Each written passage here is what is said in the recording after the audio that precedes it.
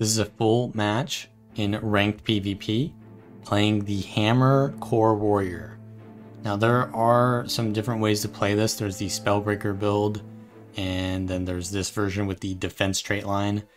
And the Spellbreaker has a little bit more boon removal, which is nice, but you have to CC someone to get that boon removal unless you're using dagger. So I feel like the idea of that really doesn't work out too well, and you have to give up a lot of sustain anyways. So I prefer to play it with the Core Warrior, which allows you to take defense, and it allows you to take the Merciless Hammer trait and strength because you have enough sustain that you don't need Might Makes Right, which allows you to play a more hammer-centric build because you get a lot of adrenaline whenever you CC someone, and that allows you to land more 3 bars of adrenaline bursts, and with Cleansing Ire that's going to cleanse a lot of conditions and give you the adrenal health for the sustain. So I really like the idea of the Core Hammer Warrior with Greatsword, and it's just a fun playstyle that many might remember from the past. So we capped far at the start, their thief just left, and my team went into mid and died because they were a little bit outnumbered while I was capping. So we're going to come into mid now and just get the decap here while my team tries to regroup.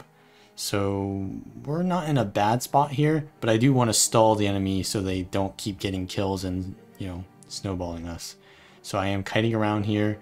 I get my heal off by using terrain there. I didn't get headshotted because it was a little bit late because they had to get in line of sight.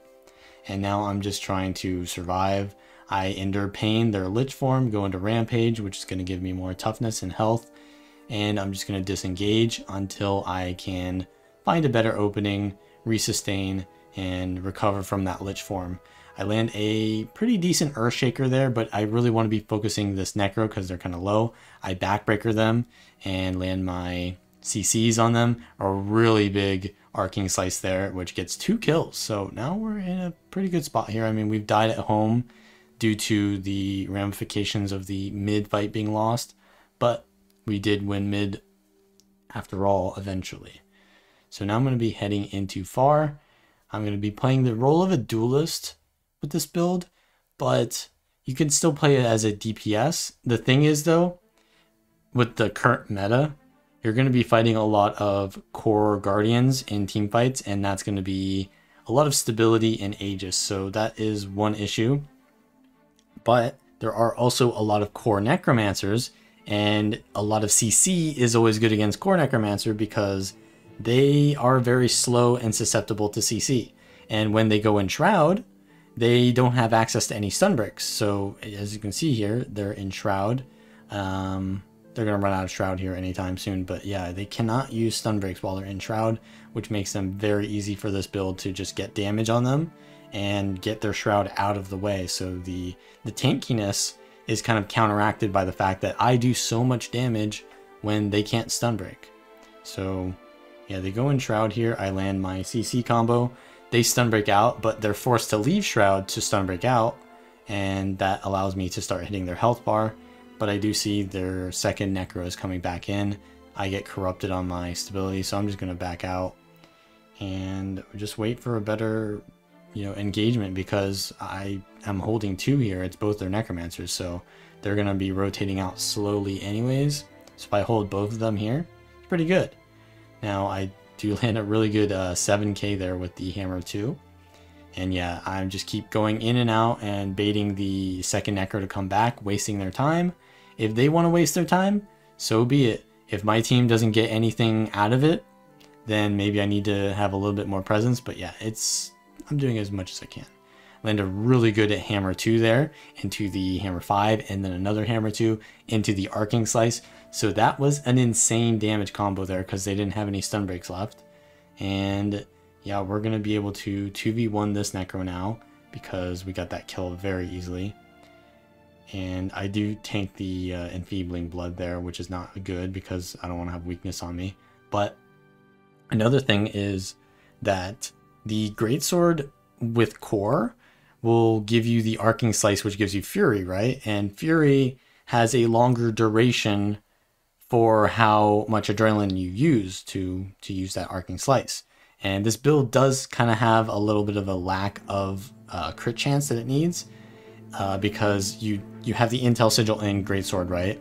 But then when you go into hammer, you don't have really any way to crit. So your 7k hammer 2s, it's not too often that they happen because you have low crit chance and not too much fury application. So it is nice that there is one reason why to have, core Greatsword arcing slice is that fury uptime. A little bit of a long-winded rant there about fury uptime, which I didn't really need to make, but you get the point. So we're just kiting around here trying to land. As you can see, I landed my Earthshaker there because I got 3 stacks of adrenal health, which was nice.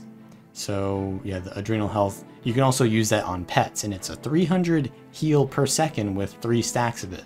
And you're going to have 3 stacks very often because this build gets a ton of its... Yeah, I'm changing my settings there because I couldn't see the node captures. But yeah, the CC that you can give out also gives you a lot of adrenaline. And since you're doing these very high costing adrenaline bursts all the time, you're going to often have a lot of cleansing from cleansing ire and adrenal health. Now my teammate here, I should have helped them earlier, but I thought that they would survive long enough for me to get the bell there, but they didn't, and they're going to rally this necro. But we do down them twice conveniently, so we're going to be able to keep them down here. I'm just using adrenal health on the down body, or one of my bursts on the down body, to get adrenal health so I can get sustain. Now in this team fight, I have to worry about blinds because if I want to land my big Earthshakers, yeah, I'm gonna need to not get blinded. I land a really good Bull's Charge into my Earthshaker there, and we're gonna take out the core necro there as well. But my ally goes down. I land an Earthshaker here to try to prevent them from getting stomped. Really big, fierce blow there as well. We're going to try to revive our ally here. And yeah, their necros are coming in. We get the revive though before they're able to cleave us. And I've got my Earthshaker ready, but it misses the necro. But I have so much CC that I can just CC the necro through its stability. And we're going to probably go for a rampage here. And I could go for the stomp with stability, but I do want to counter cleave or counter pressure them a lot. I get blinded there again on my Earthshaker, which is not very good because those are some big presence abilities to be landing in the team fight. I land a really good Earthshaker here though, which I combo into my backbreaker into another fierce blow, and we get an arcing slice to finish off the Ellie there. So yeah, any build that is very susceptible to CC, this build will really punish them. And we're just reviving that there so we can get the rally. They actually don't rally, so we're gonna need to probably res that. My Earthshaker did not land there. I got blinded again. So yeah, you can see that the weakness to warrior is still blind, and this build doesn't deal with blind any better than well, any other warrior build except maybe Spellbreaker. And yeah, we're gonna be getting out of here. We got the bell, but we're all very low, so it's not the worst. I mean, we're gonna probably lose that fight, but we got the bell. So now our ranger's really low, and I'm gonna try to peel for them by getting this core necro off of them. Get a really good arcing slice here, and I get them down. I use a little bit of my Greatsword roll along the wall there. I tried to retarget the backbreaker there, but for some reason it wasn't in range. And I'm trying to cleave, but yeah, I've got weakness on me. I have to heal myself to get rid of the weakness so I can do damage again. Really big Earthshaker there, but my ally goes down because they were already so pressured. I'm trying to CC them off the down body, but it's not enough. And I'm going to have to just disengage with Rampage. So at this point, we've got a pretty good hold on the map, and I see their necro is kind of low still, but I use Earthshaker in the wrong spot. I had my mouse in the wrong spot, and I actually didn't Earthshaker the necro, and because of that they weren't stunned and they could fear me after the pet CC'd me there. So I probably got destroyed by the pet there, but also the necro not being stunned there allowed them to chain CC me. So yeah, you do want to be very mindful of the positioning of your Earthshakers because it's such an important skill to land, but it's also so telegraphed. So it's really important to predict where your enemy is going to be and make sure that you land those Earthshakers because they're so high presence and they're going to give you a lot of your traits to trigger. So at this point, the spoiler alert, the match is going to be over because our team is going to win the bell without me, but that is pretty much how you want to play the Hammer Core Warrior. So here's another ranked match as the Hammer Warrior. And we talked a little bit about the difference between a duelist and a DPS, but one thing that really makes this build sort of worse than, you know, a Spellbreaker is obviously it's not using the shield, right? You don't have a shield because you have the hammer, and the hammer, it's, you know, it's good, but in these team fights like this, you know, we're fighting against a core guardian here. You're gonna have a lot of stability, so it's probably better to have a Spellbreaker with the dagger to remove boons so you can CC them.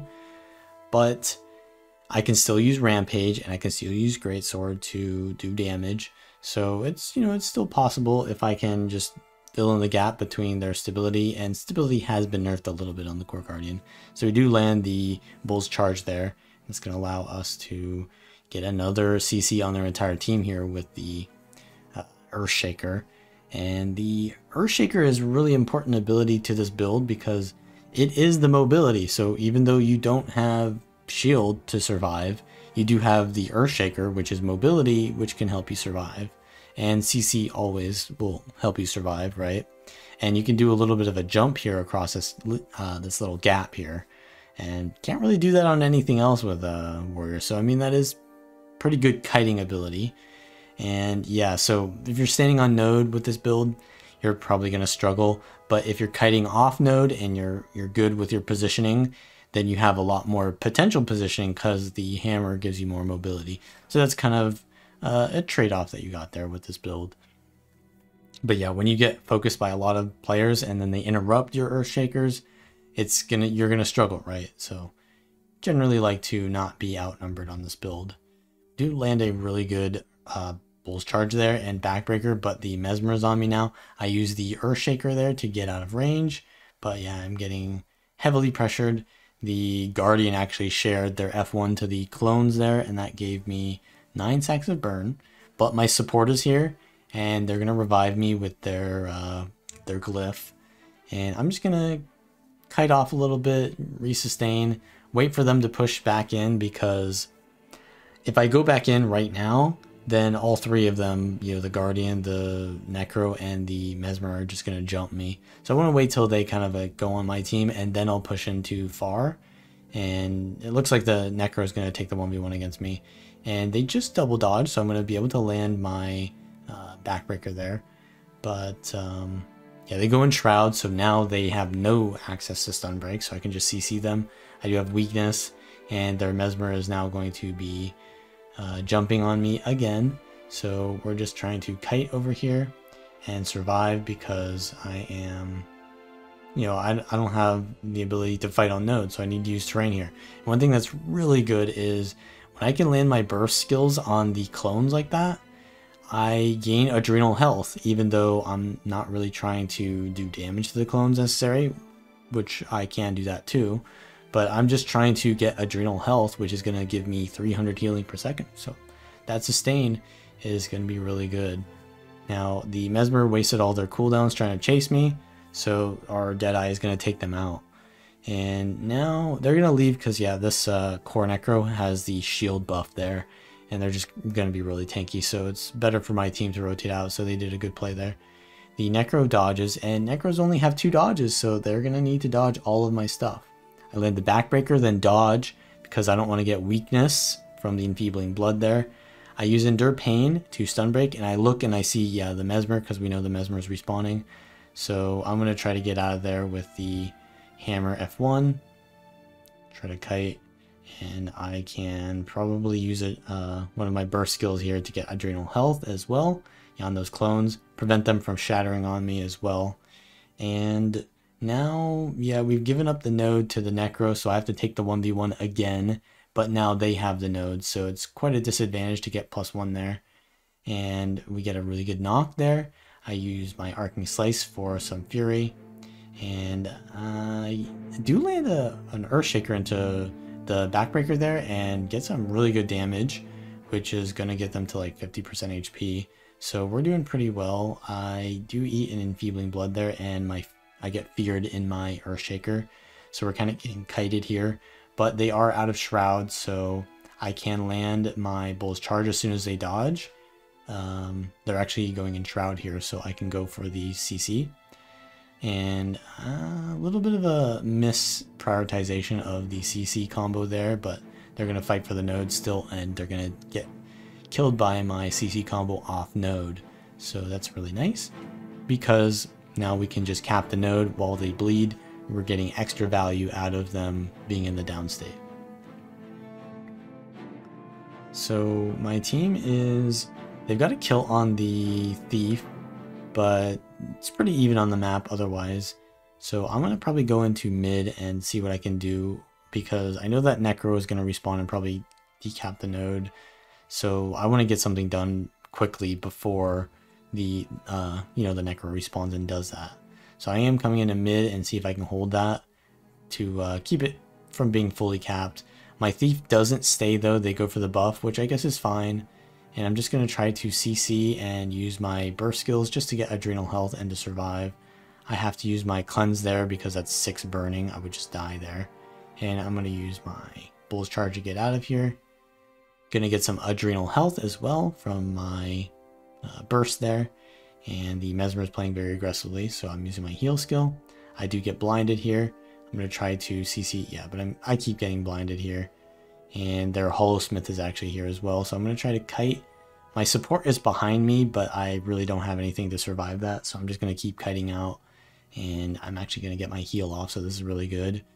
And I'm just going to try to counter pressure this Hollow-Smith, see if I can kill them. But yeah, I missed my CC. The support is now on me, so I don't really need to worry about kiting as much. We can just go fight on the node again. But there's a Lich form there, so I'm just going to line of sight until that's gone. And yeah, I see our Rev is down, but there's not much I can do about that. So we're just going to try to focus this Necro, get a really good Bull's Charge while they're in Shroud, force them to leave and use their stun break. And we're going to keep chasing here with our Hollow-Smith, with the Earthshaker there. Now, I don't really have much here, and I actually get immobilized after my Earthshaker is cast. If I would have waited for the Earthshaker until, I waited till I was immobilized to use Earthshaker, I would have actually removed the immobilized. So it was kind of bad timing on my part, because I knew that that would happen, right? Because that's their Shroud ability. It does that.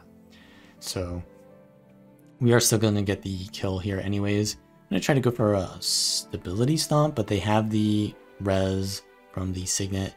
The Mesmer is now on me, so I'm going to try to kite towards the node. And just going to swap there to get the mobility from the hammer. Now I can't get the full cap because the Mesmer is just playing very aggressively, and the Thief is actually here as well, and I'm going to die here. So the Mesmer could go for the res, but I think they're going to get CC'd, yeah. So I'm going to die, and yeah, that's unfortunate. So yeah, when you're getting ganked by a bunch of assassins, you really need to have that mobility, and yeah, unfortunately it wasn't enough still. So when I respawn here, we're going to see where I'm going to go. Probably mid, because it looks like the Deadeye is holding far by themselves. They're capping it alone. So I'm going to head to mid, but it does look like our Tempest goes down, and without a support in a team fight, it's really not going to be, it's not going to end well. So I'm just going to leave that before I even go in, and you can see their health bars are so low, so they're just going to die. Now the Hollow-Smith here, we're going to try to take the 1v1 with them. The Deadeye is actually here with me, and they're going to be forced into the Elixir S because they can't tank that while stunned. And they're just going to kite off with rocket boots. So I'm going to cap the node. I see their Mesmer is coming in, so I'm going to just try to cap the node and then try to help my teammate. Just break the Aegis there through the wall with my Hammer 3. Yeah, the Hammer 3 skill is actually really good because it's so easy to use, and it does a decent amount of damage and cripples. So I'm just going to kite out of here because I'm getting 2v1'd. I land a really good Earthshaker there, which is going to give me a little bit of adrenal health. I don't have too much adrenaline there, but I'm just going to kite out of here, use my mobility here, and I'm actually going to probably go back in. Yeah, I just get power blocked every time I try to cast. So that is one issue with the warrior build, right? Is that every one of my animations is very telegraphed. So it's not the best against mesmers for sure. But I am going to land a really big CC lock combo. We get the Elixir S out of the Engineer again. And now we're going to probably, well, I see the Necro's really low, so maybe I want to go for them. I know the Hollowsmith already has the node, so potentially not the best thing to fight for. Yeah, but I am getting chased pretty hard here, and I go down. So you want to be getting out of those situations where people are focusing you, and then, yeah, just resustain before you go in, because there's no reason to die or your teammates get outnumbered. So I'm going to respawn here and probably head into, well, probably mid to help my support peel out. Looks like my Deadeye is going to get far. So yeah, we're going to try to help our support here. See if we can CC. But yeah, we're a little bit late here. And the Thief is just going to port out of that. So I have to survive here. And it's going to be difficult because now there's like 3 on me. And my support just died. So I have to essentially survive while, you know, being zerged here. And my support is on respawn. So I'm going to use my mobility from the hammer here. And I'm actually doing pretty well with the terrain. I'm going to have to Bull's Charge for the evade and to stun them. And I actually make it out in time for my support to arrive. So we're just going to try to keep staying near my support. Don't run around so they can't support me. And now we're just going to re-engage and try to go for the kill on the Mesmer here. Get a really good arcing slice. But yeah, the Lich is on me. We have a little bit of reflect here from the support, so I can go more aggressively again. And now their support here is going to go for the Signet, but I land my CC on them right as the stability ends, and we're actually able to get the kill there as well. Now we're just going to keep chasing these kills, and yeah, they're going to take the port back, so I'm just going to head into far and resume playing a more duelist oriented role. Now the Thief is here at far, which is not the best matchup because I don't deal with blinds too well, but we do land a really good hit there, and they're actually forced to use both of their stun breaks here, so if I land another CC, they're pretty much dead. So yeah, this is going to be a very good 1v1 for me, but their Mesmer is now coming in, so until I see where the Thief is, I don't want to, you know, invest too much into that node. I see their Necro though is pretty low. I land a non-crit 4k Fierce Blow. That would have crit, that would have done a lot of damage, but yeah, I'm getting chased, so I just kite off, try to resustain.